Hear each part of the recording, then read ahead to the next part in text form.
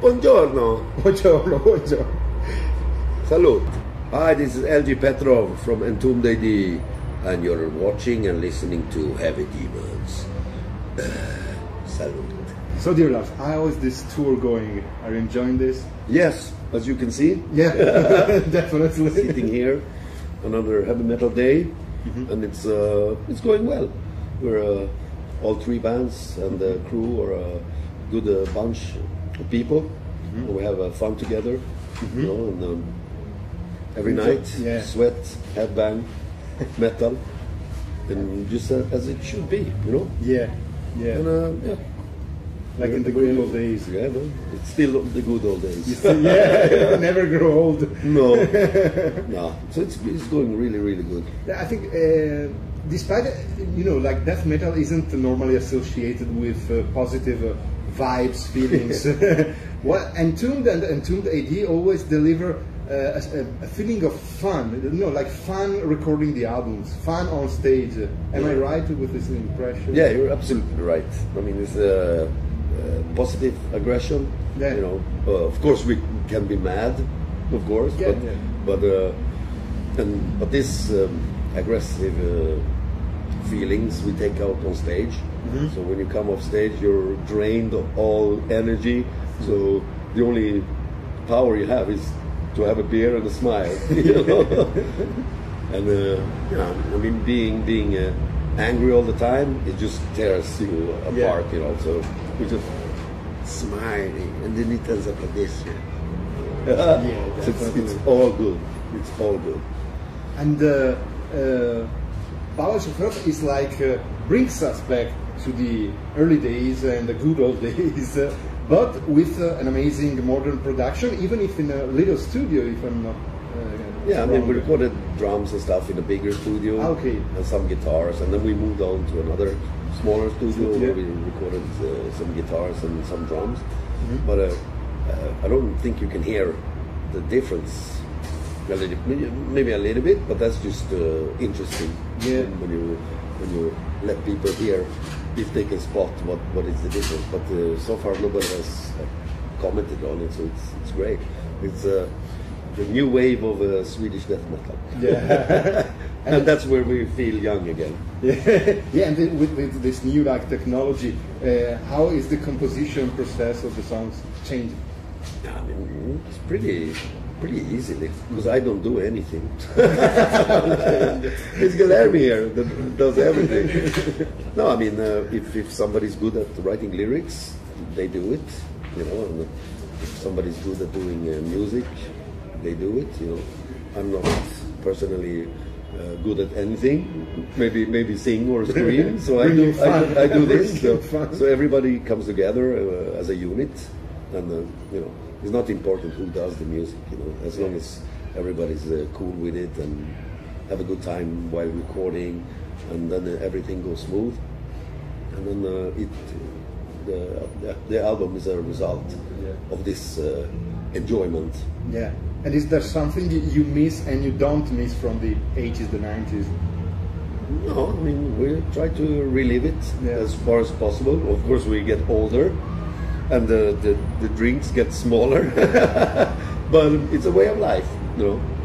And being on tour is great. I mean, we've released lots of albums throughout the years, and this is what we do, and what we feel about should release an album, go on tour, rest a little bit, but then you do riffs.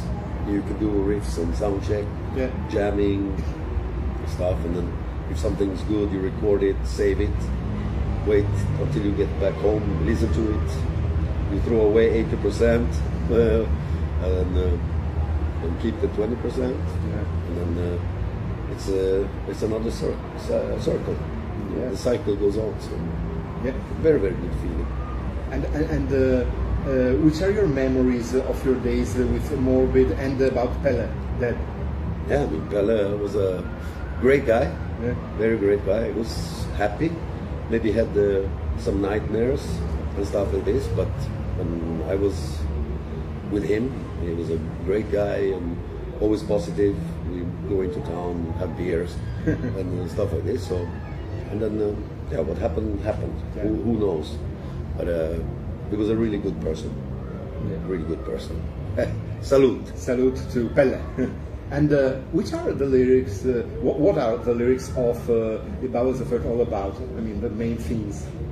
Yeah, I mean, mostly like it's been whole your entombed history. It's about life, being on the road, you know, hearing people's different stories. When you meet people like here and stuff, and people have different memories of your show or growing up with, for example, Left Unpassed. Yeah, it's a very important album to many people. 1919 original edition. Exactly. Boom.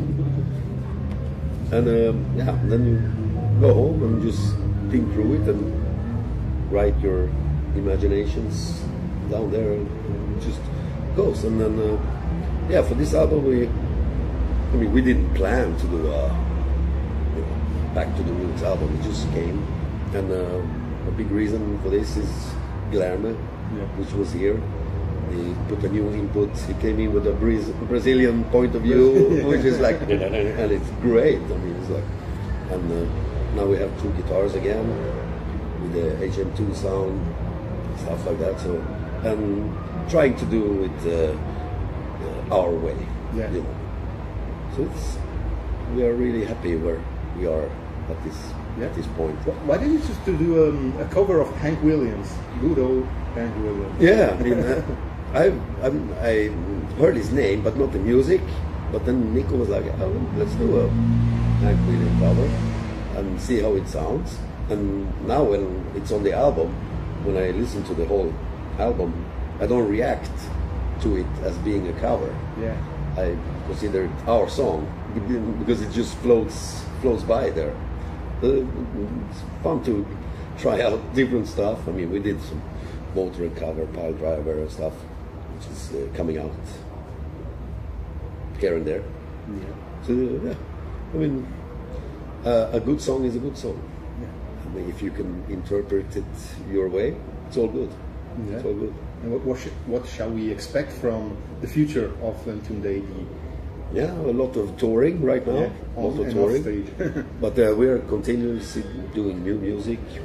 You know, that's what it's all about. And maybe in 2 years we have another one. People say, oh, it's like 2 years already. It's another, yeah. But that's the way it was back in the day. You know, you release like maybe like Unleashed. They release every year.